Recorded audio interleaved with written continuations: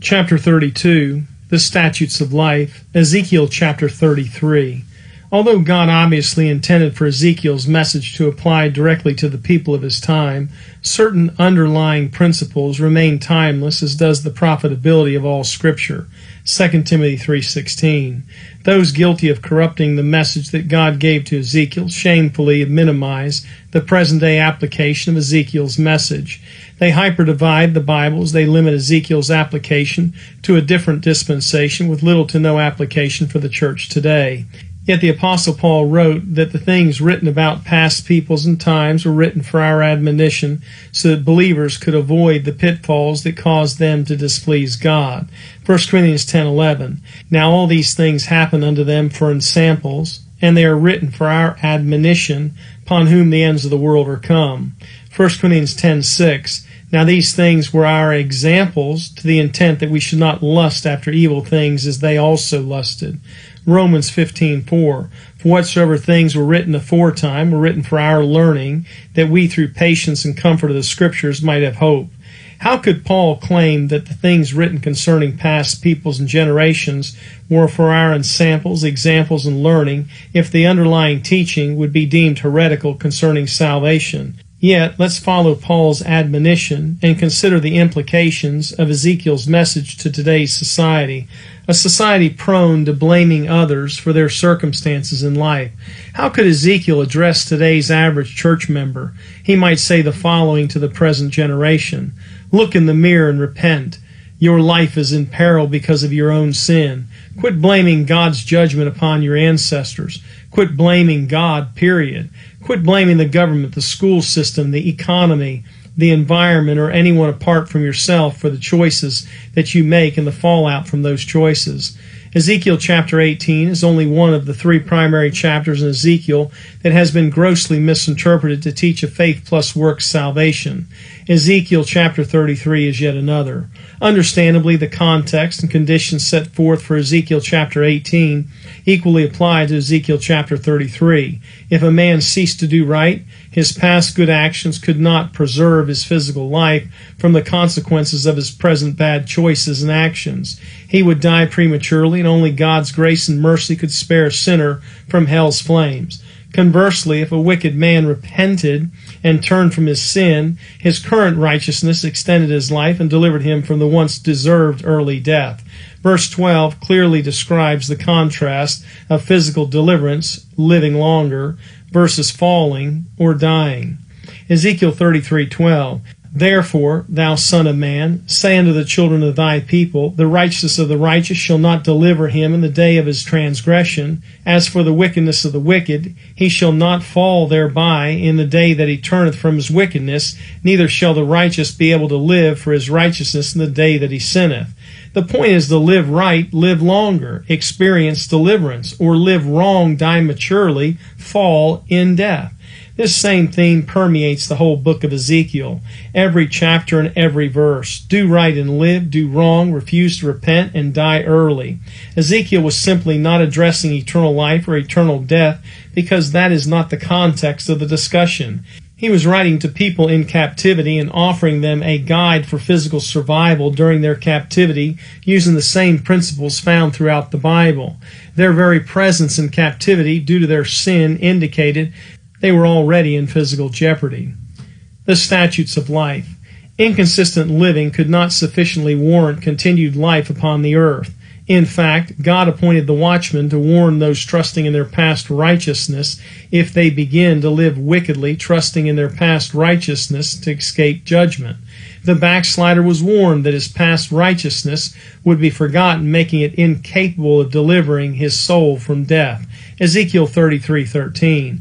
When I shall say to the righteous that he shall surely live, if he trust to his own righteousness and commit iniquity, all his righteousness shall not be remembered, but for his iniquity that he hath committed, he shall die for it. Unfortunately, Christians corrupt the effectual working of God's work by limiting Ezekiel's message to a people dead and gone. 1 Thessalonians 2:13. Yet Ezekiel has a present-day spiritual, practical, and doctrinal warning for every Christian who thinks that God turns a blind eye toward his sin. Even today, a man can keep man's laws for 30 years, but one day decide to commit cold-blooded murder. All the right things the murderer did in his first 30 years of his life prior to that act should be forgotten, and he should be put to death for murder, Romans 13:1-5. This same concept expresses the whole context in Ezekiel, and specifically chapter 33. Do right and live, do wrong and die prematurely. Those living in the Babylonian captivity could not keep the sacrifices required under the law. Yet even the sacrifices under the law were intended to restore fellowship between the guilty person and a righteous God, Leviticus 5:1-6. The law said that the statutes and judgments of God were for a man to live in them, Leviticus 18:5.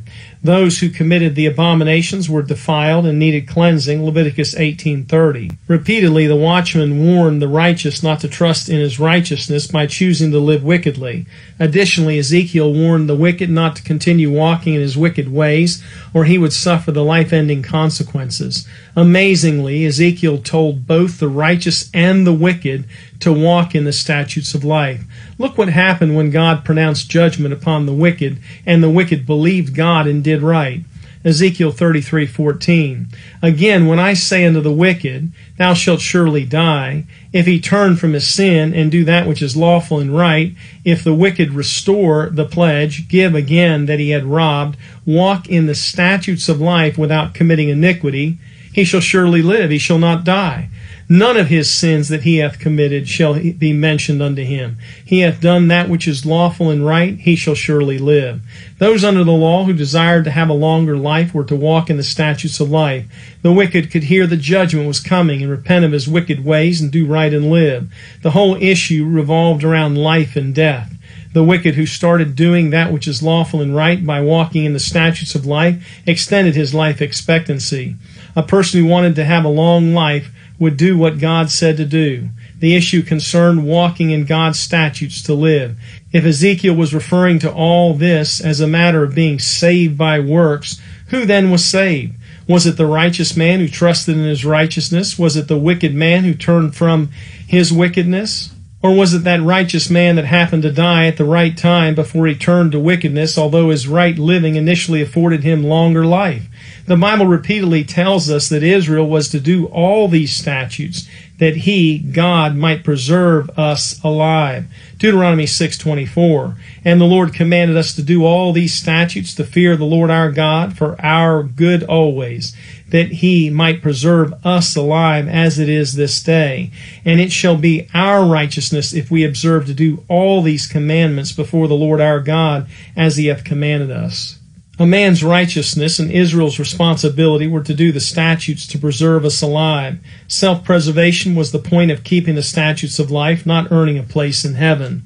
There are many New Testament examples of this restoration put into practice. Zacchaeus is one such example of a sinner who met Jesus and by faith said he would restore fourfold the things he had falsely taken. Luke 19:8, And Zacchaeus stood and said unto the Lord, Behold, Lord, the half of my goods I give to the poor, and if I have taken anything from any man by false accusation, I restore him fourfold. Zacchaeus said he would restore fourfold, abiding by David's pronouncement, 2 Samuel 12:6.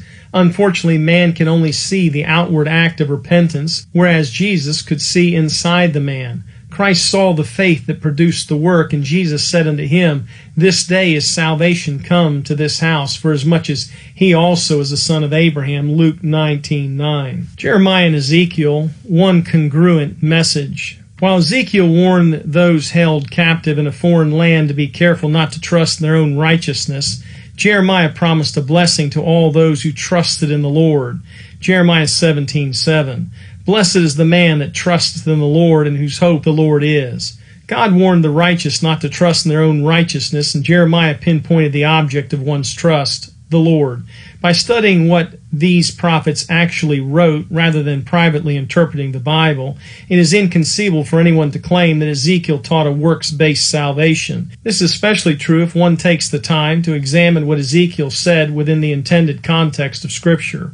In Ezekiel chapter 33, that context opens with the responsibilities of the watchman to warn the people of impending physical dangers. It was the responsibility of the people to heed the watchman's warnings. Ezekiel 33:2, Son of man, speak to the children of thy people, and say unto them, When I bring the sword upon a land, if the people of the land take a man of their coast, and set him for their watchman, if when he seeth the sword come upon the land, he blow the trumpet, and warn the people, then whosoever heareth the sound of the trumpet, and taketh not warning, if the sword come and take him away, his blood shall be upon his own head. He heard the sound of the trumpet, and took not warning, his blood shall be upon him. But he that taketh warning shall deliver his soul. The watchman warned the people concerning the impending physical danger. If the people heeded the watchman's warning, they delivered their souls alive. If an individual refused to heed the warning, his blood was upon his own head and he died. Obviously, this concerns physical deliverance, as does heeding the watchman's warnings concerning walking in the statutes of life. While Ezekiel chapter 18 dealt with the general subject of personal accountability for one's sins, Ezekiel chapter 33 dealt more specifically with the responsibility involved in the citizen-watchman relationship. As it pertained to the individual, refusing to heed the warning meant that his blood shall be upon his own head. Yet heeding the warning meant that he shall deliver his soul. As it pertained to the watchman, refusing to warn others could endanger the people, and lives could be cut short. Yet the man who died did so in his iniquity. But the watchman was held responsible for failing in his duties to warn of impending danger. Ezekiel 33:6. But if the watchman see the sword come, blow not the trumpet, the people be not warned. If the sword come and take any person from among them, he is taken away in his iniquity, but his blood will I require at the watchman's hand. The analogy given concerning the watchman of the land had a greater purpose, to explain the responsibility Ezekiel bore in warning the house of Israel concerning their impending judgment. Ezekiel was God's appointed watchman. As such, he was to receive God's warnings and announce the warning to the wicked. When God passed down the sentence of death, it was Ezekiel's responsibility as God's ordained watchman to Israel to warn the wicked so that the wicked would be given the opportunity to get right with God and live. Ezekiel 33:7. So thou, O son of man, I have set thee a watchman unto the house of Israel. Therefore thou shalt hear the word at my mouth, and warn them from me. When I say unto the wicked, O wicked man, thou shalt surely die, if thou dost not speak to warn the wicked from his way, that wicked man shall die in his iniquity. But his blood will I require at thine hand. Nevertheless, if thou warn the wicked of his way to turn from it, if he do not turn from his way, he shall die in his iniquity, but thou hast delivered thy soul. Therefore, O thou son of man, speak unto the house of Israel. Thus ye speak, saying, If our transgressions and our sins be upon us, and we pine away in them, how should we then live? Say unto them, As I live, saith the Lord God, I have no pleasure in the death of the wicked, but that the wicked turn from his way and live. Turn ye from your evil ways, for why will ye die, O house of Israel? The context clearly decrees that the point of the passage was the watchman's accountability for the preservation of physical life. Ezekiel's responsibility was to warn, yet it was the wicked man's responsibility to heed God's warning from the mouth of the watchman. If the wicked believed the warning, he repented and lived. If he refused to believe the warning and repented not after hearing the warning, he prematurely died. It is that simple. It is inconceivable to teach that everyone who failed to heed the warning and died ended up eternally damned. A synopsis of the point of these chapters in Ezekiel. If the righteous ceased to be righteous, he was judged according to the judgment of the wicked, and his life was shortened. If the wicked ceased to be wicked, he was judged according to the pronouncement toward the righteous, and he lived a longer life. Nothing is clearer and simpler than this. Ezekiel 33:18. When the righteous turneth from his righteousness and committeth iniquity, he shall even die thereby. But if the wicked turn from his wickedness and do that which is lawful and right, he shall surely live thereby. Verse 18 offers a synopsis of the book of Ezekiel and really the whole Bible. The righteous cannot trust in his past righteousness if he chooses to live contrary to God, and the wicked can get right with God, and live a longer life. Wise unto salvation. Paul wrote to Timothy that he knew the Scriptures prior to the penning of the New Testament that were able to make him wise unto salvation through faith. Those who teach an Old Testament works-based salvation must consider how Paul could write such an admonition to Timothy. If people were saved by works in the Old Testament, these books would have contradicted the truth about salvation through faith, but they complement each other, not contradict. 2 Timothy 3:15, and that from a child thou hast known the Holy Scriptures, which are able to make thee wise unto salvation through faith which is in Christ Jesus. How can these Old Testament Scriptures make anyone wise unto salvation through faith if the Old Testament teaches a works-based salvation deemed heretical during the present church age? Simply put, they teach nothing of the sort. We are saved and kept through faith. Romans 3:24, being justified freely by his grace through redemption that is in Christ Jesus, whom God has set forth to be a propitiation through faith in his blood. Ephesians 2:8, for by grace he is saved through faith, that not of yourselves, it is the gift of God. 1 Peter 1:3, blessed be the God and Father of our Lord Jesus Christ, which according to his abundant mercy hath begotten us again, verse 5, who are kept by the power of God through faith unto salvation, ready to be revealed in the last time. Those who point to Ezekiel's works-based salvation have got it all wrong. The point of Ezekiel chapter 33 is lengthened life or shortened life. Those who chose to live right lived longer than those who would have had they chose to live wrong. Those who rejected the warning and chose to live wrong died an earlier death. The truths of live right, live longer permeate the Scripture from beginning to end. Even the tree of life, which enables a person to live longer, is only attained by doing right. Revelation 22:14. Blessed are they that do his commandments, that they may have a right to the tree of life and may enter in through the gates into the holy city. Those who teach that eating of the tree of life bestowed upon a person eternal life need to read the section of this book on the tree of life which refutes any such heresy. Now attention turns to the last of the 3 chapters deemed problematic by the works for salvation proponents, chapter 3. This is the end of chapter 32.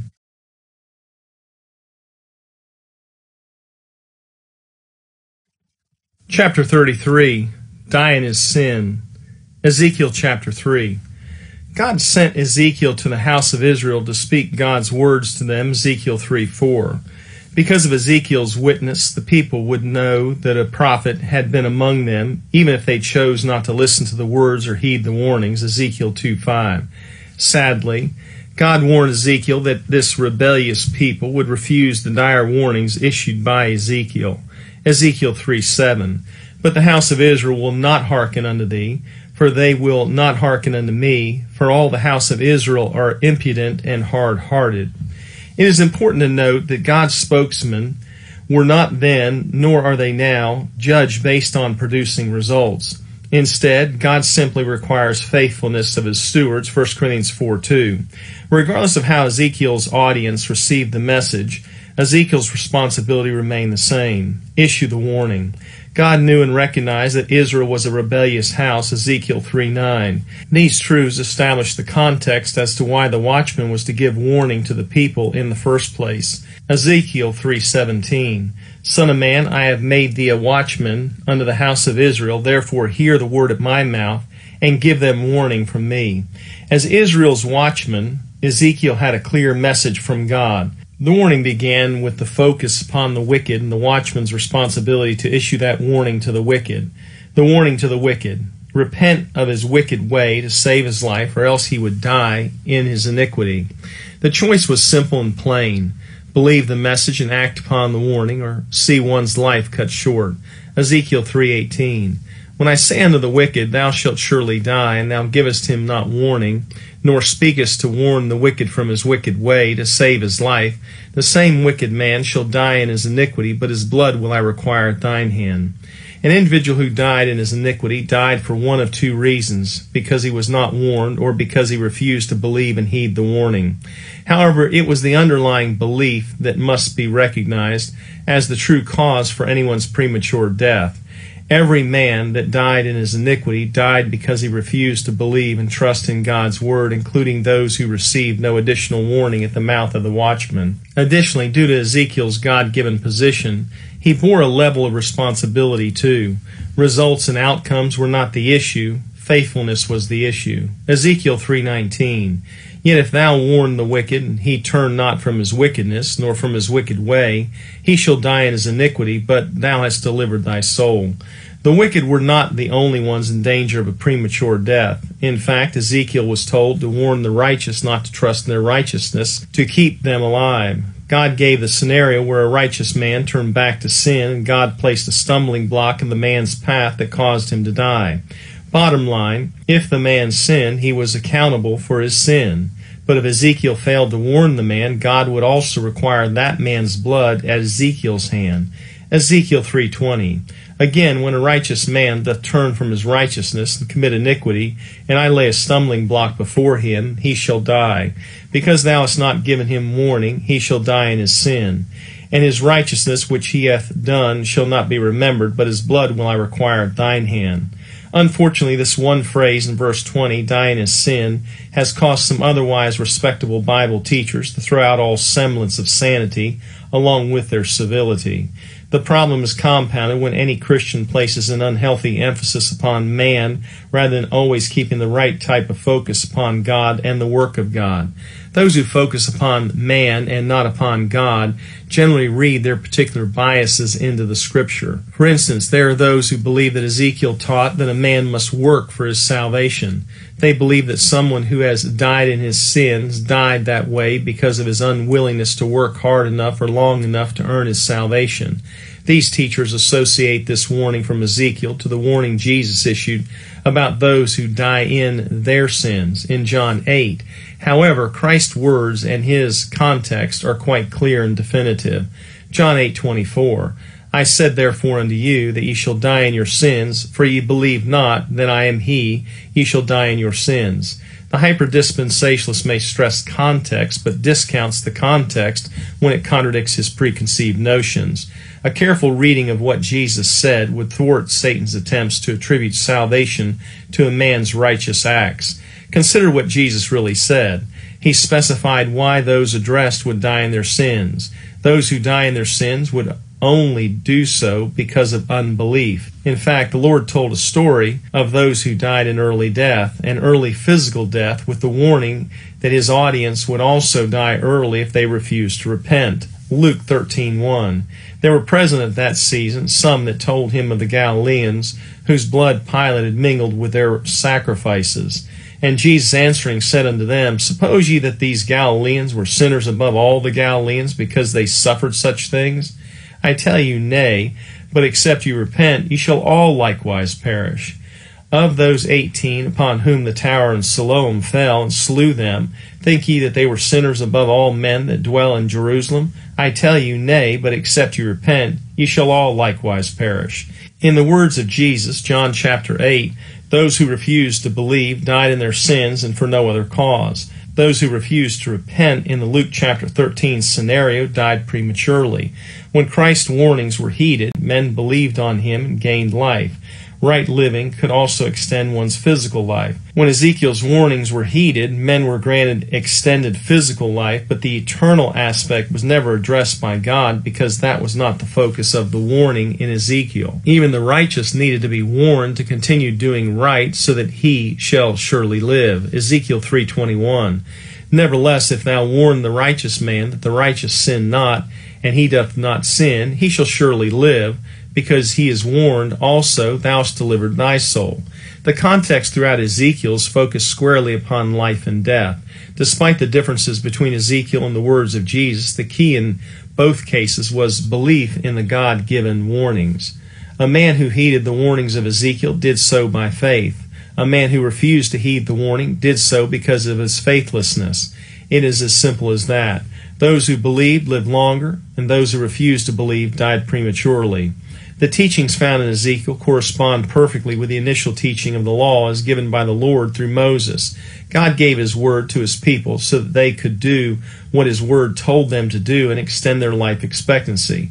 Be sure not to miss the emphasis. Deuteronomy 30, verse 14. But the word is very nigh unto thee, in thy mouth and in thy heart, that thou mayest do it. See, I have set before thee this day life and good, and death and evil. In that I command thee this day to love the Lord thy God, to walk in his ways, and to keep his commandments, and his statutes, and his judgments, that thou mayest live and multiply, and the Lord thy God shall bless thee in the land whither thou goest to possess it. Here are the major points and applications of the law for those under the law. If you do right, you live longer. If you do wrong, you die. God warns the righteous not to trust in his righteousness and begin to live wickedly, or he will die. God warns the wicked to stop living wickedly and start living right, and he will live. Deuteronomy 30:17. But if thine heart turn away, so that thou wilt not hear, but shalt be drawn away and worship other gods and serve them, I denounce unto you this day that ye shall surely perish, and that ye shall not prolong your days upon the land whither thou passest over Jordan to go to possess it. I call heaven and earth to record this day against you, that I have set before you life and death, blessing and cursing. Therefore choose life, that both thou and thy seed may live, that thou mayest love the Lord thy God, and that thou mayest obey his voice, and that thou mayest cleave unto him, for he, that is God, is thy life, and the length of thy days, that thou mayest dwell in the land which the Lord sware unto thy fathers, to Abraham, to Isaac, and to Jacob, to give them.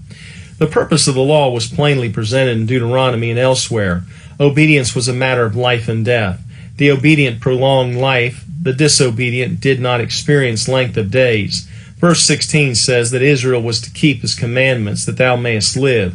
If the people refused to obey, their days would not be prolonged upon the land. They were told to choose life to live. Simply, let the Bible say what the Bible says without the preconceived doctrinal biases to understand difficult or obscure passages. Plainly, obedience through a belief in God's warnings extended physical life. An unwillingness to believe God's word and repent from the disobedience brought about premature death. However, it is also important to note that we are not told that those who died prematurely lost their souls for an eternity in hell. Quite to the contrary, with the many examples available in Scripture. Samson, a life cut short. It is always wise to test one's belief against the totality of Scripture. A few case studies found within Scripture should either confirm a faith-based salvation or a works-for-salvation theory. For example, consider Samson. Did he die in his iniquity? If dying in one's sin or iniquity involves dying a premature death because of one's disobedience to God and refusal to repent at the warnings of God, Samson indeed died in his sin. Samson broke his Nazirite vow and sinned by going in to the Philistine woman without any attempts to right the wrongs. Even his final act was a suicidal act of vengeance. If a man's eternal state was directly tied to dying in one's iniquity, or based upon whether he died doing good works, Samson would certainly have found himself in hell after his suicidal act. In fact, only God's grace and mercy could have landed Samson in paradise. So was Samson saved. Where did he end up after he died? All we know for certain is that Samson was mentioned by name in the Hall of Faith, Hebrews 11:32. What landed him there? Faith, mercy, grace. In other words, Samson lived an undeserving life, and only his faith, based upon the grace and mercy of God, could have gained Samson entrance into paradise. In fact, consider the last words of this man of faith. Judges 16:28, and Samson called unto the Lord and said, O Lord God, remember me, I pray thee, and strengthen me, I pray thee. Only this once, O God, that I may be at once avenged of the Philistines for my two eyes. Now consider the dilemma Samson presents for the works for salvation proponent. If Samson went to hell, his inclusion in Hebrews chapter 11 needs some type of explanation. There is no record of Samson ever bringing any sacrifices to atone for his sins and iniquities. The Spirit of God came upon Samson when he was in the worst spiritual states. The Lord departed from Samson when his hair was cut, breaking his Nazirite vow. God used an ungodly Samson to bring about his will. God's enemies blasphemed God because of Samson's carnal acts. Obviously, no prudent Bible teacher would ever extol the virtues of living like Samson to earn one's salvation. He was not a righteous man who was saved by his works, yet he was obviously a saved man mentioned by name in the Hall of Faith chapter in Hebrews. He went to paradise after his death, but he went there sooner than he should have because of his disobedience. Since he judged Israel for only 20 years, One could make the case that his work for God was cut in half. Judges 16:31. Then his brethren, all the house of his father, came down and took him and brought him up and buried him between Zorah and Eshtaol in the burying place of Manoah's father, and he judged Israel 20 years. Samson judged Israel for only 20 years. Why only 20 years? This is half of what David reigned. Josiah also reigned 40 years. Solomon reigned 40 years. The early termination of his judgeship shows what sin will do to the disobedient. Samson's life and service for God was cut short because of sin. This is exactly what the Scripture means when it says, "The soul that sinneth, it shall die," Ezekiel 18:4, Ezekiel 18:20. Had Samson demonstrated a repentant heart and offered the required sacrifices, his life could have conceivably been extended, or at least not cut short. If there was a law given which could have given eternal life, it would have been by God's perfect and righteous law. Yet the Bible says that this type of salvation just was not possible because of the weakness of man's flesh.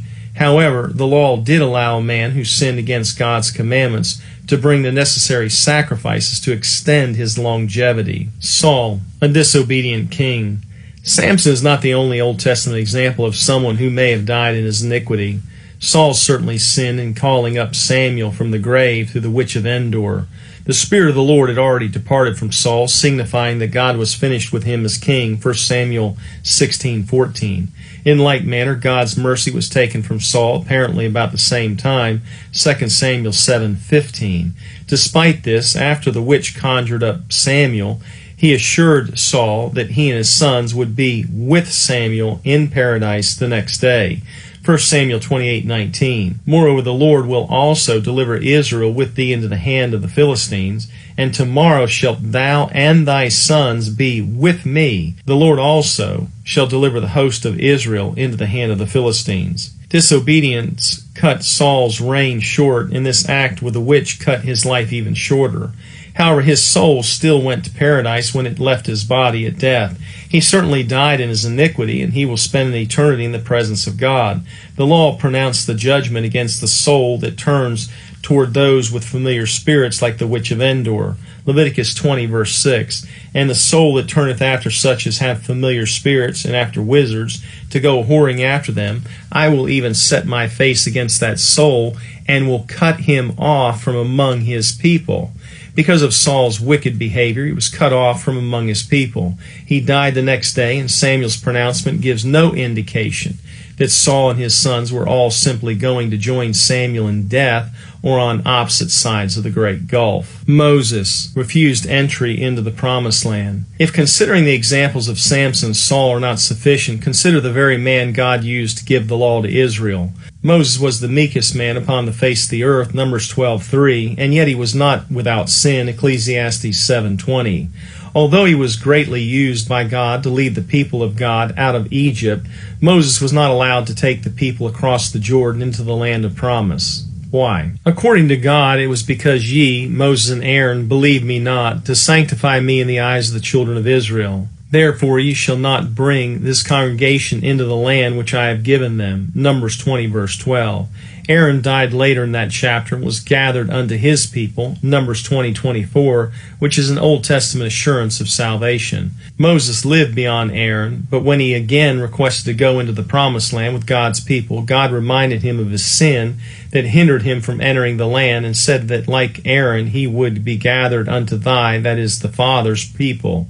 Numbers 27:13. Certainly Moses died because of his iniquity, and the same was true of Aaron, yet both went to paradise. Like Samson, Moses was also mentioned in the Hall of Faith, Hebrews 11:24.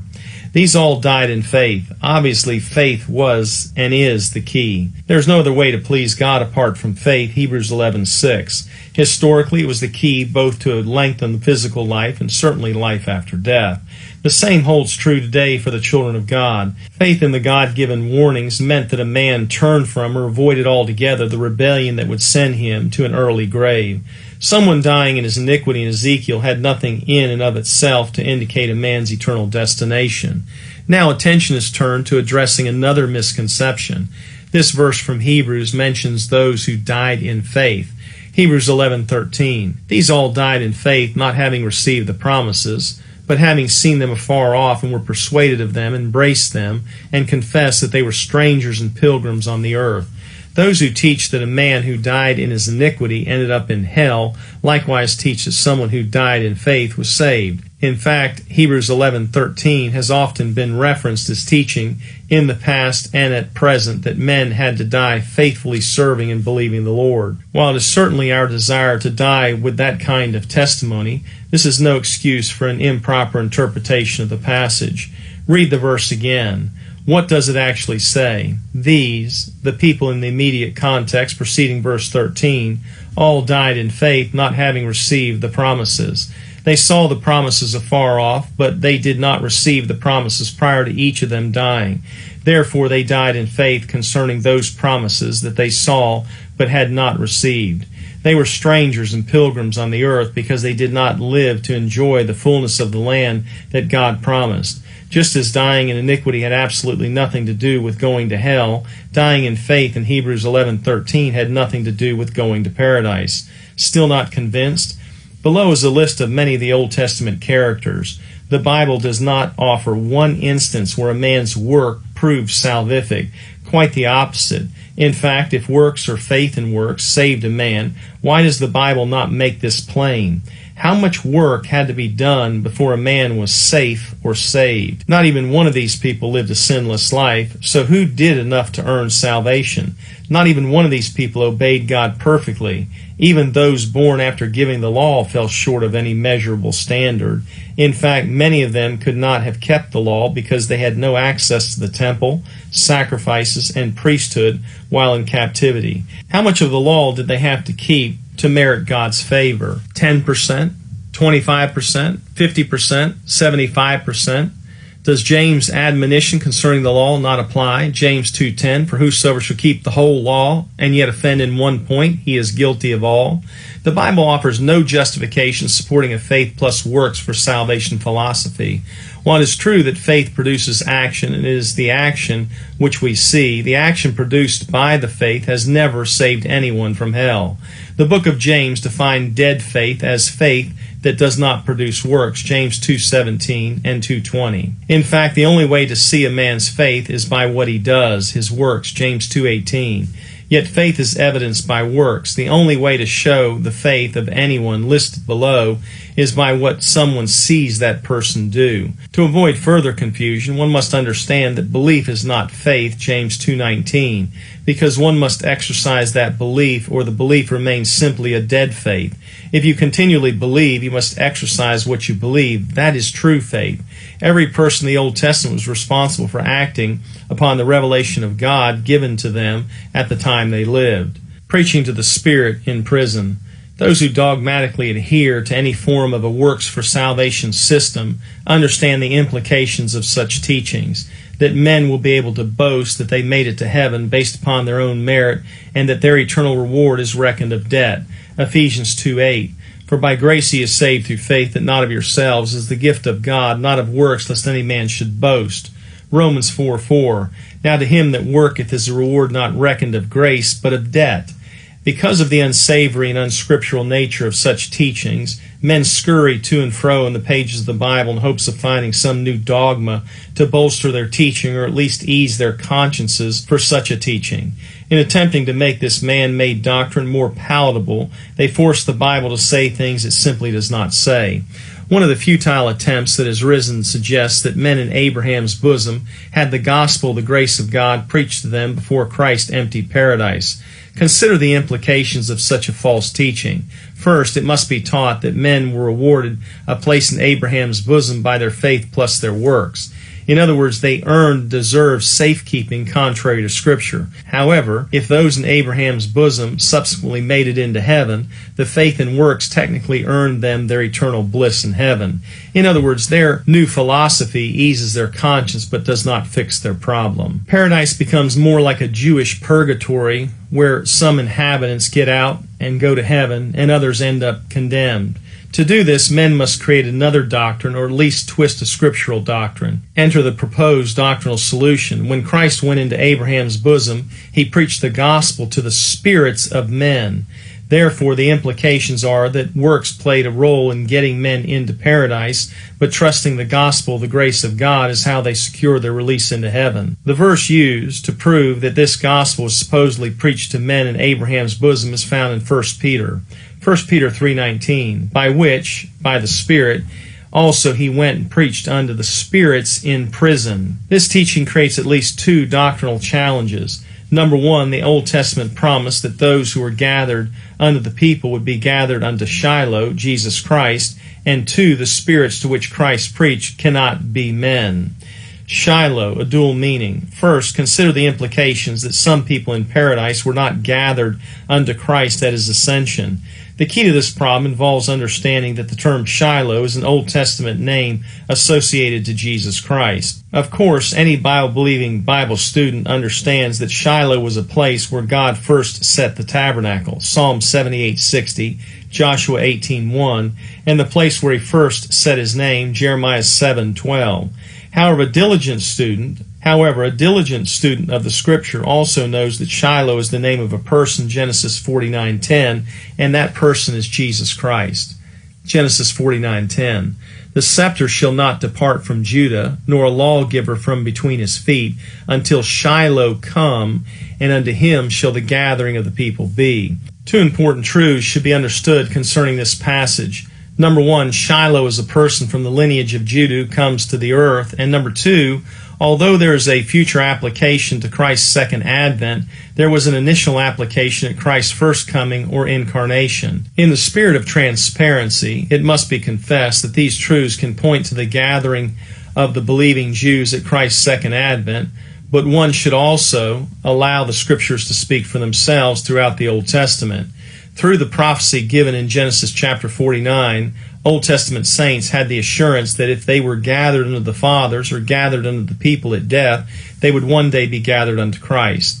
The proof of a partial fulfillment during Christ's first advent is found in Genesis 49:11, that prophesies that Shiloh, which is Christ, would bind his foal unto the vine and his ass's colt unto the choice vine, and Zechariah 9:9, where the prophecy said, Thy king cometh unto thee, he is just, having salvation, lowly, and riding upon an ass, and upon a colt of the foal of an ass.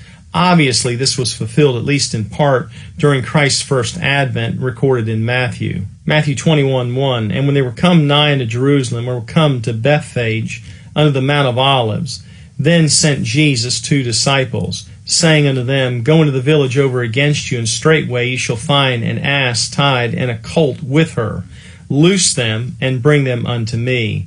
And if any man say aught unto you, ye shall say, The Lord hath need of them, and straightway he will send them.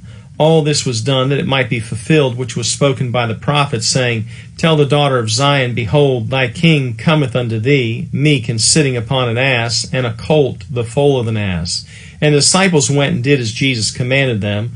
And they brought the ass and the colt, and put on them their clothes, and they set him thereon. Gathering unto thy people. That Christ fulfilled a promise of gathering the people unto him at his first coming is clear when one considers the totality of the Old Testament Scripture. The people who died prior to the ascension of Christ had two possible destinations. Number one, Abraham's bosom, Luke 16:19 through 22. Paradise, Luke 23:39 through 43, or number two, hell, Luke 16:22 and 23. Throughout the Old Testament, the first destination is identified as being gathered unto the fathers or gathered unto the people. Abraham, Genesis 25:8. Then Abraham gave up the ghost and died in a good old age, an old man, full of years, and was gathered to his people. Isaac, Genesis 35:29. And Isaac gave up the ghost and died, and was gathered unto his people, being old and full of days, and his sons Esau and Jacob buried him. Aaron, Numbers 20, verse 24. Aaron shall be gathered unto his people, for he shall not enter into the land which I have given unto the children of Israel, because ye rebelled against my word at the water of Meribah. Moses, Deuteronomy 32:50. And die in the mount whither thou goest up, and be gathered unto thy people, as Aaron thy brother died in Mount Hor, and was gathered unto his people. One may take a quick glimpse of these passages and suggest that being gathered unto the fathers or unto the people spoke merely of being buried. But the Scripture teaches otherwise. After all, Jacob yielded up the ghost and was gathered unto his people in Genesis 49:33, but was not buried until his sons carried him into the land of Canaan and buried him in the cave of the field of Machpelah. Genesis 50, verse 13. Obviously, the gathering unto the people referenced the destination of the soul and not that of the body. When Christ died on the cross, he promised the thief on the cross that he would be with him in paradise by the end of that day. After 3 days and 3 nights in the heart of the earth, Christ fulfilled the promise of Genesis 49:10, and all the saints who had been gathered unto the fathers or unto the people were then gathered unto Shiloh, Christ, and paradise was taken into the third heaven. 2 Corinthians 12:1, It is not expedient for me, doubtless, to glory. I will come to visions and revelations of the Lord. I knew a man in Christ above 14 years ago, whether in the body I cannot tell, or whether out of the body I cannot tell, God knoweth. Such an one caught up to the third heaven. And I knew such a man, whether in the body or out of the body I cannot tell, God knoweth, how that he was caught up into paradise, and heard unspeakable words which is not lawful for a man to utter. Understanding the fullness of the truth of what happened to Old Testament saints as well as New Testament saints when they died clarifies the second dilemma mentioned above. When Christ preached to the spirits in prison, 1 Peter 3:19, he was not preaching to men. To prove this, we must understand one of life's greatest questions. What happens to a person when he dies? The Bible clearly teaches that every man, woman, boy, and girl is made up of 3 parts. These 3 parts are known as spirit, soul, and body. This can be seen in 1 Thessalonians 5:23, where the Bible says, And the very God of peace sanctify you wholly, and I pray, God, your whole spirit and soul and body be preserved blameless unto the coming of our Lord Jesus Christ. The chart on page 502 describes the 3 parts of man. The body is the part of man seen by others. It is the shell in which man lives. The spirit, not to be confused with the Spirit of God, man's spirit is the part of him which communicates with God. Prior to salvation, the spirit is dead and must be made alive or quickened. The soul, a man's soul is the real him. It is the part of man that continues its existence into eternity, either rewarded or judged because it serves as the decision maker in man. The Bible offers 2 circumstances that truly define death. Number 1, death involves the departure of the soul, and it came to pass as her soul was in departing, for she died, Genesis 35:18. And number 2, death involves the departure of the spirit. Then Abraham gave up the ghost and died in a good old age, Genesis 25:8. Obviously, these 2 truths teach that death occurs when a man's soul and spirit leave his body. While this may seem simple, the greater concern is where each part of man goes when he dies. To grasp these truths, consider the next chart that deals with believers and unbelievers. The chart on page 503 deals with the 3 parts of man and has a chart with the believer and the unbeliever. The chart shows the parts, the body, the spirit, the soul. The body, concerning the believer. The body was or is laid to rest in several ways, but eventually it gives way to corruption. The body of the unbeliever. The body was or is laid to rest in several ways, but it eventually gives way to corruption. The spirit of the believer. According to Ecclesiastes 3:21, the spirit of man goes upward at the point of death. Ecclesiastes 12:7 further explains this by saying, The spirit shall return unto God who gave it.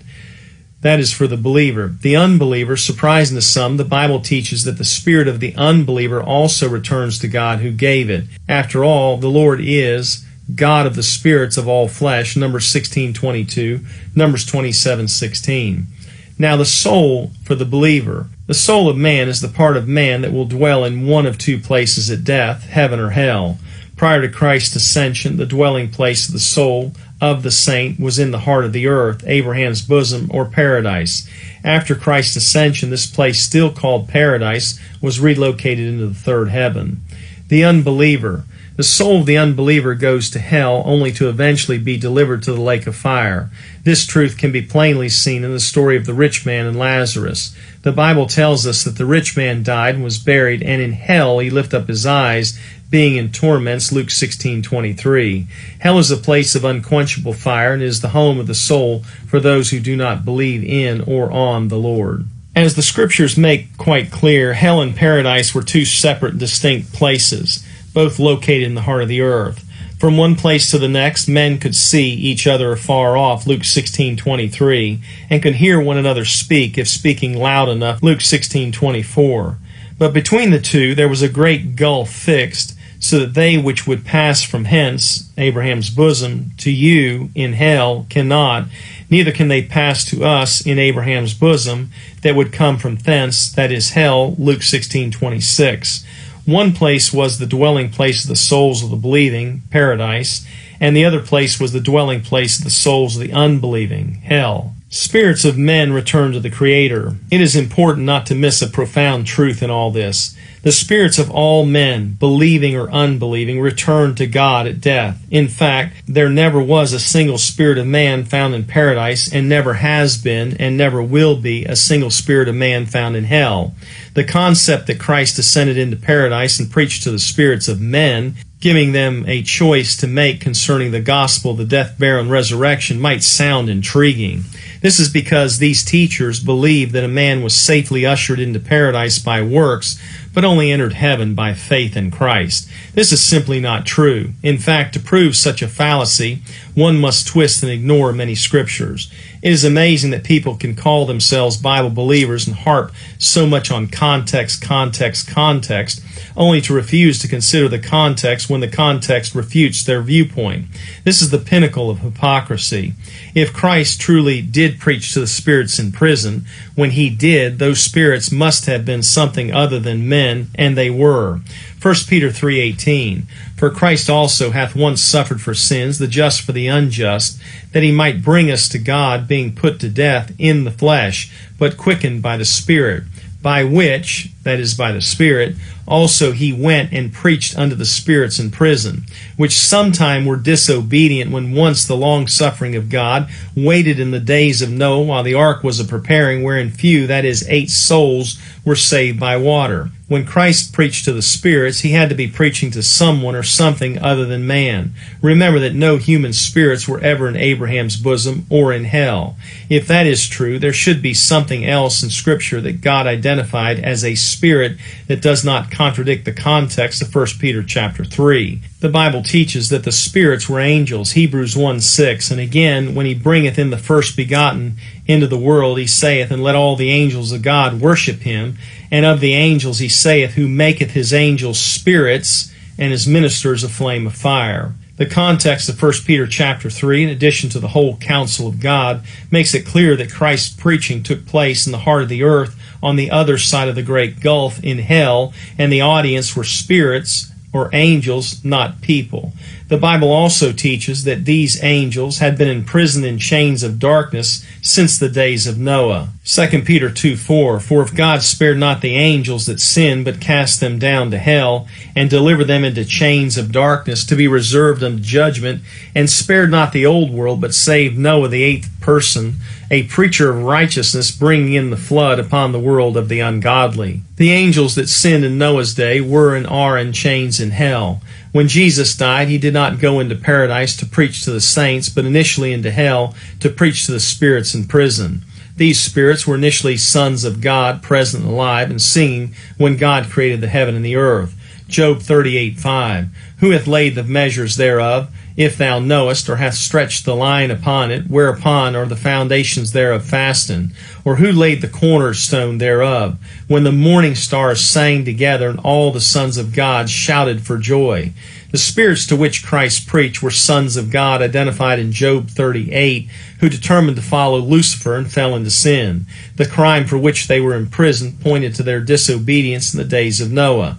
That disobedience eventually brought about the flood that destroyed the earth. In fact, all generations except Noah and his family had been corrupted as the sons of God violated God's precepts and cohabitated with women on the earth. See the comparison between Sodom and Gomorrah's going after strange flesh, Jude 7, to the angels which kept not their first estate, and are reserved in everlasting chains under darkness unto the judgment of the great day, Jude 6. Genesis 6:1, And it came to pass, when men began to multiply on the face of the earth, and daughters were born unto them, that the sons of God saw the daughters of men, that they were fair, and they took them wives of all which they chose. And the Lord said, My spirit shall not always strive with man, for that he also is flesh, yet his days shall be 120 years. There were giants in the earth in those days, and also after that, when the sons of God came in unto the daughters of men, that they bare children to them, and the same became mighty men, which were of old, men of renown. These sons of God, angels, were the same beings that were present at the creation of the earth before the creation of man. These were angels, which were spirits, who then cohabitated with the daughters of men. According to the passage, the direct result of this unholy union was giants, and for that reason God sought out a man like Noah, whose family had not been corrupted by this unholy seed, and sent a flood to destroy the corrupted seed. When Christ died, he initially descended into the heart of the earth, where these disembodied spirits, fallen angels, were locked up in the prison house. When he arrived there, he had a short time before he had to cross the uncrossable gulf to meet the thief in the paradise. The angels who attempted to defile the seed through which the Messiah would come got to see the Christ face to face and hear him preach of their coming judgment. This was one sermon that offered no invitation, but merely promised the judgment of the great day and the vengeance of eternal fire. Jude 6. And the angels which kept not their first estate, but left their own habitation, he hath reserved in everlasting chains under darkness unto the judgment of the great day, even as Sodom and Gomorrah and the cities about them in like manner, giving themselves over to fornication, and going after strange flesh, are set forth an example, suffering the vengeance of eternal fire. The preaching offered them no cancellation of their everlasting reservation in darkness. The problem with these new doctrines arises when men peruse the Bible attempting to prove a doctrine and fail to consider that the doctrine is unprovable. Unfortunately, it is like every other lie. One lie breeds another, which breeds yet another. No Bible believer should ever be guilty of this type of Bible abuse. Man shames God when he does not live by faith. Faith means that the creature, that is man, is dependent upon the Creator. The Word of God will have no effect upon the lives of those who believe if they put no faith in the words that they read, 2 Corinthians 2:13. Faith is always demonstrated by putting those words into action. In other words, faith is acting upon the revelation of God. Consider this list and pinpoint from the Bible the works that offered any of them a home in heaven or paradise. On pages 506, 507, 508, 509 are many of the people throughout the Old Testament that did not earn salvation. This is the end of chapter 33. Chapter 34, Old Testament mercy and